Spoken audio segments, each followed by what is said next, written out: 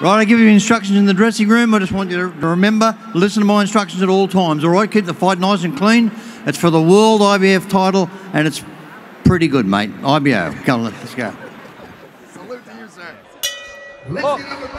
And that, Glenn, will be the first riddle that the Frenchman needs to solve.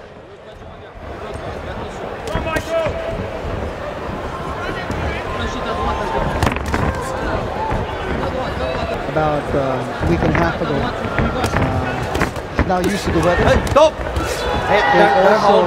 He showed us during the open workout the speed in his hands. That left hand can throw a jab and a hook so fast that I think the corner of Michael Dasmarinas is wary about that. On the front foot, and he's cagey, he can pick shots from different angles, but he's got to be aware of the big punching southpaw.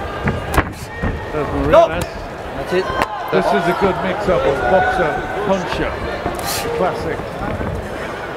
It's going to be an explosive fight. Dasmarinas just trying to get his right leg on the outside, shorten the distance for his left hand. Guerfi is very much aware of that, digging the right hand to the solar plexus of the Filipino fighter. Actually, both of them, even Guerfi is trying to get that left foot outside that right foot of Dasmarinas. Very basic southpaw versus orthodox strategy. There's usually a little bit of awkwardness in an orthodox versus southpaw fight as they try to find the range. Especially when you have good boxers with technical ability like we have here. But I'm a little surprised that it's Guerfi who's got who's looking to take the fight to Dasmarinas. He's launching lead right hands there. One thing that southpaws are typically pretty good at is getting out of the way of lead right hands. Usually the lead hand battle that determines who gains dominance. Nice combination there from Dasmarinas as he came off the ropes. But good defense as well, Mike. He had his hands right up, he's caught arms there. Yeah, but as we talked about prior to the coverage, Glenn, we talked about the hand speed and the business of Guerfi, and that's exactly what we're seeing right now early in this fight. Good defense, hands. Again, he's got that hands up. Dasmarinas not getting through with anything. He's very, very focused and ahead of that. A nice little right hand catch from Dasmarinas coming out of the clinch. Yeah, he's looked very capable. Guerfi. A good start to the round for me, for the Frenchman. He's also cutting off Dasmarinas. You basically showed this guy staying away, hang on, moving, stop. jabbing, but now he's bringing the fight to Dasmarinas, cutting the distance against his power punching. Well, first round of 12, it's a long way to go. It's not a sprint, it is a marathon. Lead right hand there from the Frenchman. Again, several lead right hands working upstairs and downstairs. Dasmarinas trying to set his feet, throw bombs. That's with Dasmarinas, who has got to try and upset the form and the rhythm of Guerfi. Something that we were looking to see in that last bout, changing the rhythm of the bout and making the other fighter adapt. With a subtle change in the target of Dasmarinas, it's all body shots now. And he's connected, I think, with about 3 out of 6 so far. He's gone down to the body, trying to maybe slow down this French fighter. You know what I'd be doing, Mike? I'd be telling them in the corner, Dasmarinas, aim for the arms. Aim, just throw them at chest and arms, because you hit that, you just dull that speed of Guerfi. Feel the left hand downstairs to the elbows and banging the elbows, the forearms, the triceps. Tires and fighter over 12 rounds as well. That's all runs in the bank, particularly when you've got a very tight defence as the Frenchman has. That's why hit them arms so he can't, so you numb them. Good digging body shot there from Guerfi. Dasmarinas coming back though. This is really a surprise to me, Glenn, about Guerfi. He's bringing the fight to Dasmarinas. He's the one with the very low KO to knockout win ratio, as Mike mentioned, but he's the one bringing the fight to the power puncher Dasmarinas. Yeah, but you know, you can do that because of his speed, because he can get his shots inside Dasmarinas and hurt him. Dasmarinas being the power puncher needs a bigger base. He has won a lot of fights on the basis of being very busy too, being right up in your face, and that can put you off. So Dasmarinas is not going to have it his own way, nor should he. It is an IBO world title, a bantamweight title. But this is another one where the puncher Dasmarinas has to take his man into the trenches a little bit.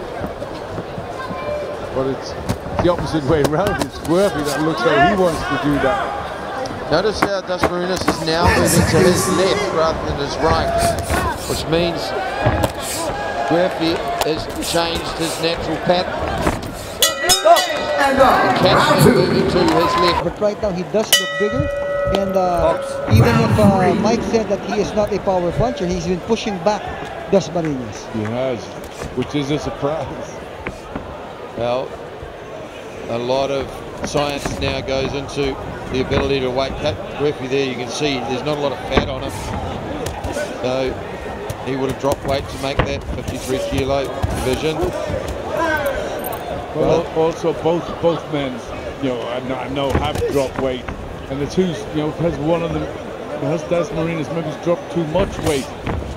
It's very, you know, it's very technical, but it's very important, the weight making process on how your body feels when you actually come to fight time. If you get it wrong, it can completely sap you. Take away your power, take away your punch resistance, and most certainly take away your endurance as you head into the latter rounds. Take away your world title, as I know. Oh, look at the busy Frenchman just attacking. Break! Any room to move. No room to set his rhythm and use those skills that he tends to show from the outside. I think Dasmarinas is surprised by this, isn't he? I don't think he expected this sort of fight. I think he was going to have it more his own way. Yes. Well, Dasmarinas pulling it into the trenches. Once again, drifting to his left, in which case he needs to move a lot wider and not short along the ropes, because he will walk into the right hand. He's moving to his left and he's circled wide, at least he can make the right hand miss.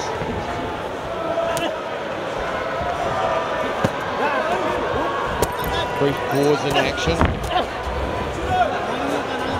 And the Frenchman is just on him. All over him like a fat kid on a cupcake right now. Non-stop punching by Guerfi.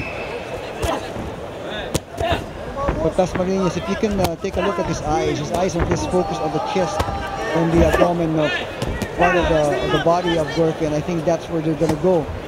A lot of body work from Dasmarinas.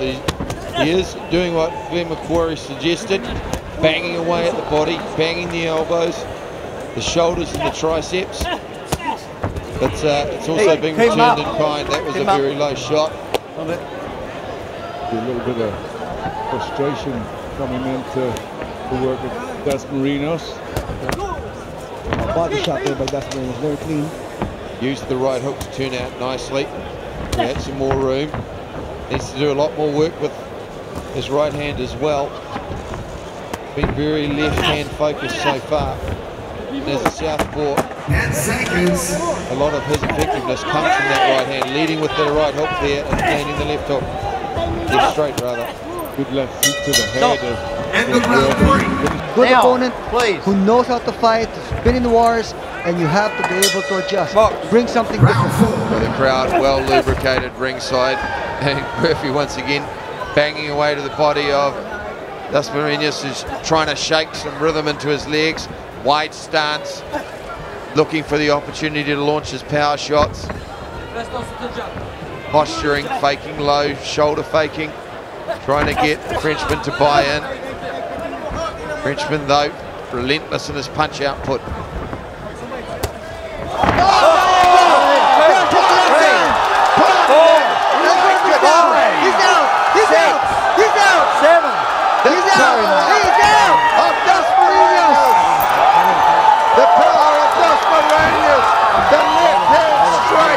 looked too confident. He walked into range, and there it was, the classic southpaw, straight left, and the Filipino takes the world champion.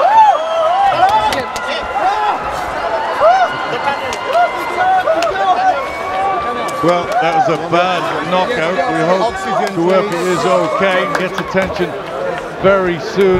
Now, just look at it here. They're both just looking for the opportunity. He's just pauses for 1 second.